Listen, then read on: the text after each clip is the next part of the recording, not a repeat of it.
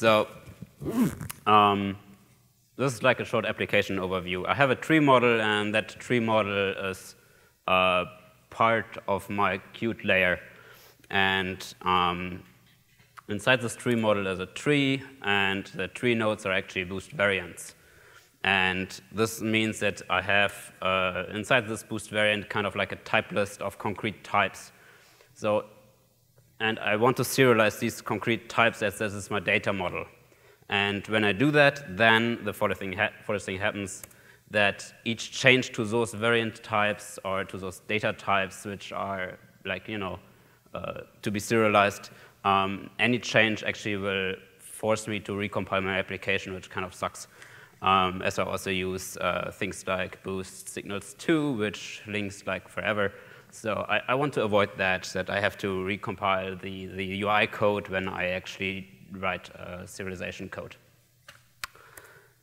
And so, as I said, boost serialization is something I would like to try. And so there are two official ways it's documented.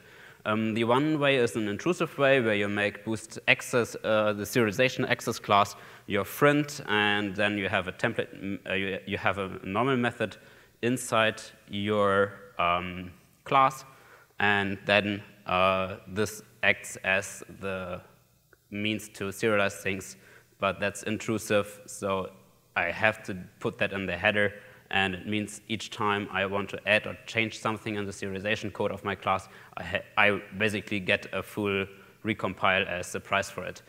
So the non-intrusive way is also that you have like a serialization template function, and then you just have to make your members public. And so that's also one thing which I don't like is public members. That's not an option for me.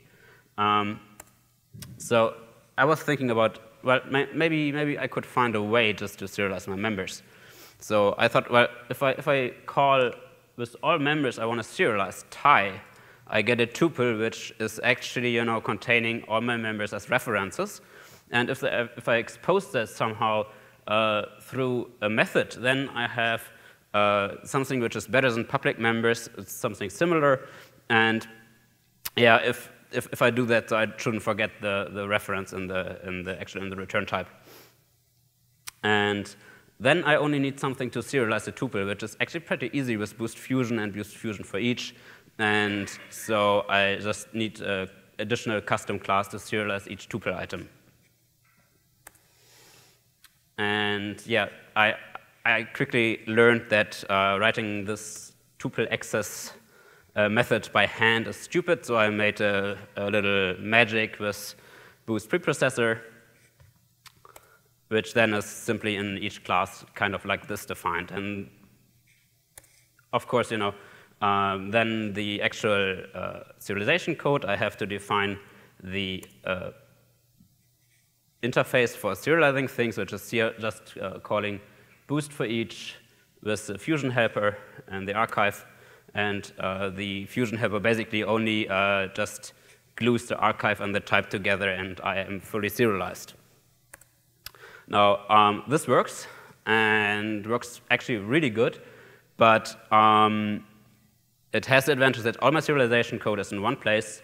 The classes don't know anything about serialization, and this interface also could be used for other things. The disadvantage, it feels a little bit dirty. What the fuck, and probably what? And tuple, the performance of this probably is not where we should be with C++, so maybe we can fix that. So let's fix that. And I had some feedback from Reddit, and the feedback was, well, you also could make the free serialization function a friend, and then you could access the members there locally. But usually you define your friend functions also with your classes, then again I would be intrusive and would have to go through the whole recompilation, and I would like to avoid that.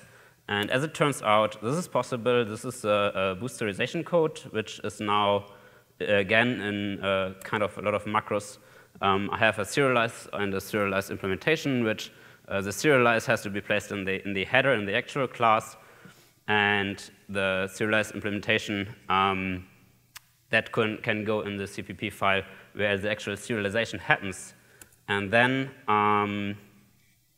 I'm suddenly having the situation that I can serialize my classes without having to recompile everything.